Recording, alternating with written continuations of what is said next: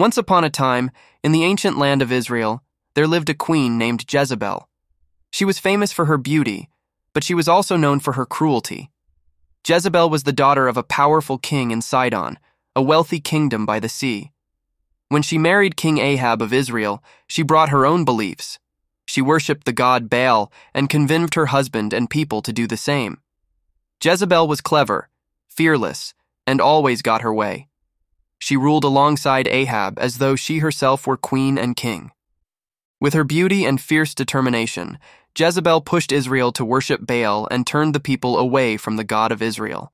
She even hunted down and killed the prophets of God, anyone who dared to speak out against her. Yet one prophet remained, the brave Elijah, who continued to warn her that her evil deeds would lead to her downfall. In a powerful moment, Elijah foretold that God would bring Jezebel's reign of evil to a brutal end, and that one day her body would be eaten by dogs in the streets. But Jezebel didn't listen, and she ruled on, confident that her power and charm would protect her. When King Ahab died, Jezebel still lived in the royal palace, watching as her sons took the throne one after another. But God's warning still loomed over her. She was about to meet her match. God had chosen a new man, a warrior named Jehu, to bring justice to the land. Jehu was bold, fearless, and determined to end Jezebel's reign. With a fierce army at his side, he rode toward Jezebel's palace, conquering her family and wiping out her influence across Israel.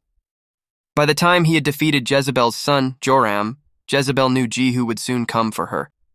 But Jezebel wasn't the kind of queen to run or hide. No, she was determined to face Jehu her own way.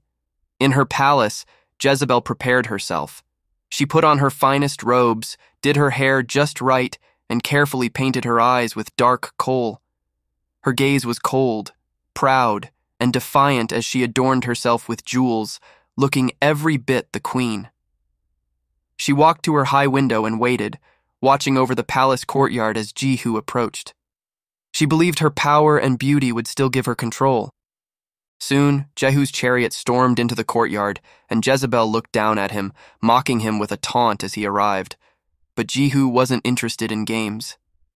He ignored her words and looked up at her servant standing near her in the window. With a stern voice, he commanded, "Throw her down!" To Jezebel's shock, her own servants turned on her. With one powerful heave, they grabbed her and tossed her out the window.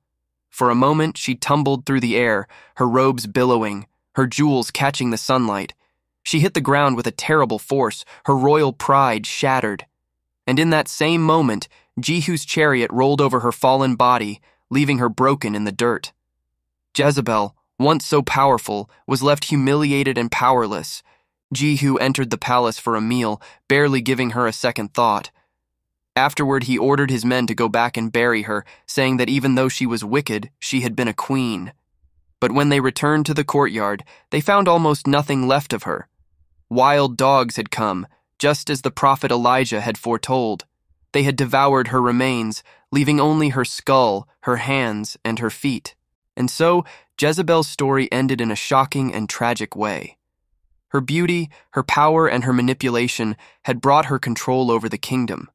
But it couldn't save her in the end. Her story became a powerful warning to all who heard it. No matter how strong, clever, or beautiful one may be, no one is beyond the reach of justice.